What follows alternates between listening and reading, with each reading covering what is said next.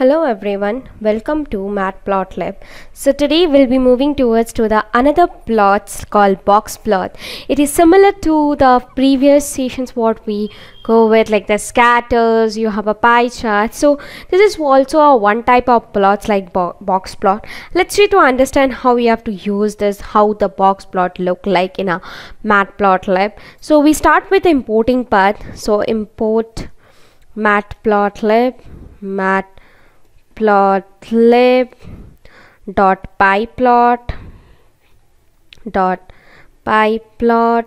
as plt. So importing is done. When you're done with your importing, it is running.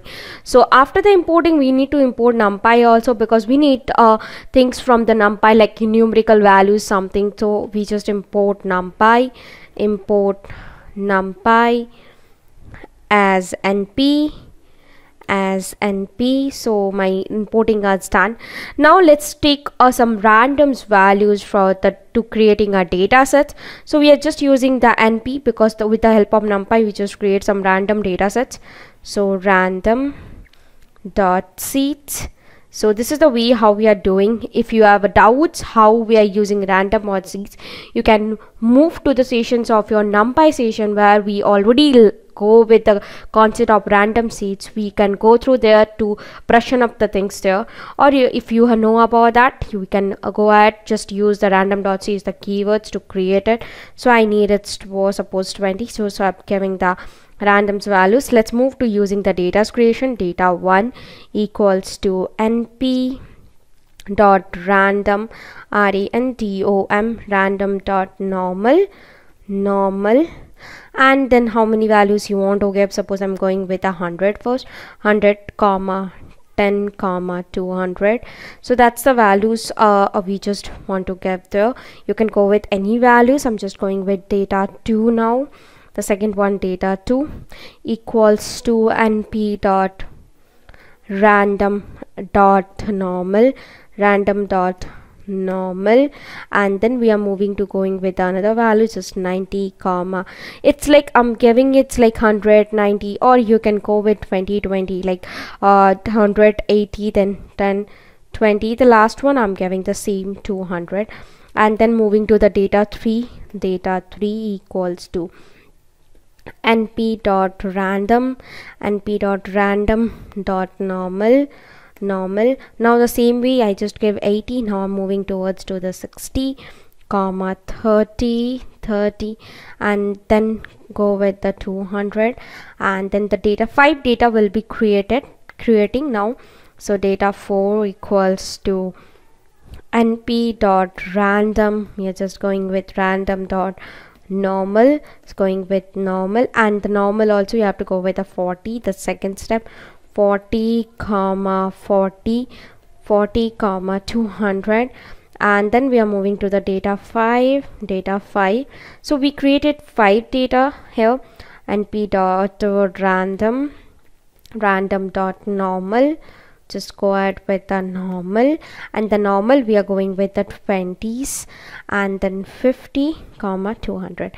So our data sets are created properly. Now move to say store somewhere.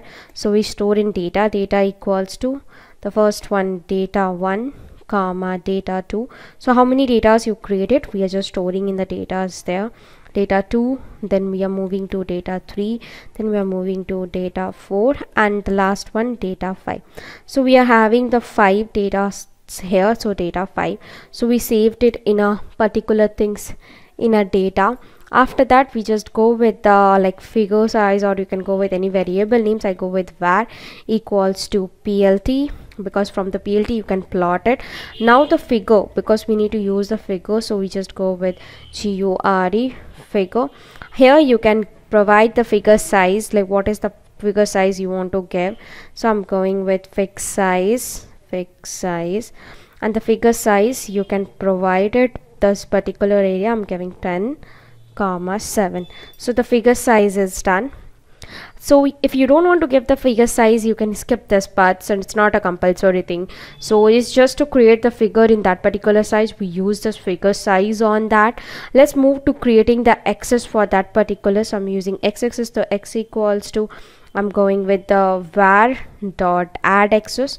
So add access. I hope now you are clear with the access to how to create it. The same here also we are creating the access, and as we know we need it in other format on that 4 coordinates. So we are going with 0 0 1 comma 1. So my 4 coordinates are done. I'm giving in the access to the created this 4 coordinate. Now we need to create a plots. The main thing is to use a box plot. For the box plots, I'm just using the keywords called box equals to x dot, because in x we give this coordinate values. So x dot, for the box plot we use a keyword called box plot. So x dot box plot, and now here you have to pass the data from where you have to take. Here I save all the data, so just passing the value of that data. And now it's show time. We just need to show the plots how it looks. plt dot show. So remember, this is how we have to use it to show the particular thing. What we done, we just import those things and then we are just creating a database. Now whatever the things we are doing, we are just creating a database, you are using a box plot.